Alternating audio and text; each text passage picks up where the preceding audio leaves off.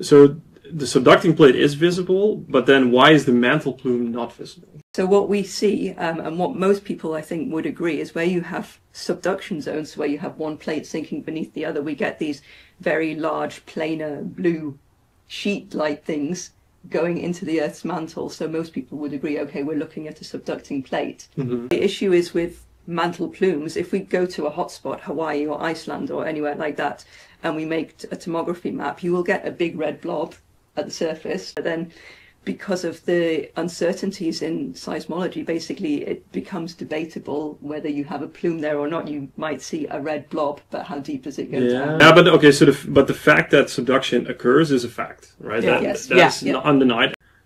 So the subducting plate is visible, but then why is the mantle plume not visible?